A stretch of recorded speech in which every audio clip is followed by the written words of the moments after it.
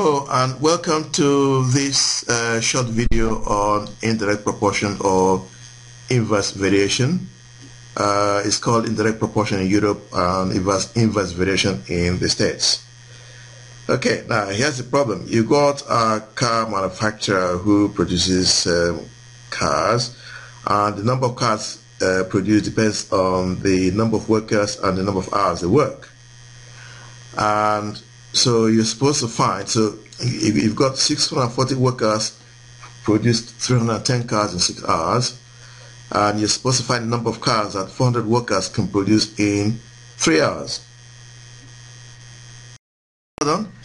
Right, okay, now on the face of this, you will think there are 3 variables in this question, but in actual fact there are only 2 variables. You're looking at number of cars and the energy spent in producing the cars.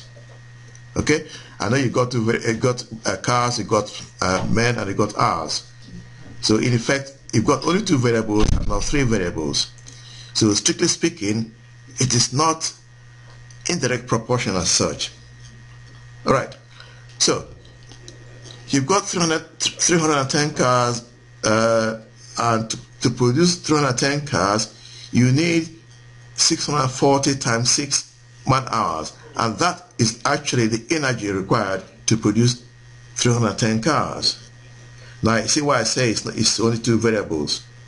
Okay, so to produce S cars, you need 400 times 3 man-hours, and that's the energy required to produce X cars. And now if you take ratios, now X over 310 is equal to 1,200, because that's what you get when you multiply 400 by 3, and 1,200 divided by 3840, and 3,840 is what you get when you multiply 640 by 6.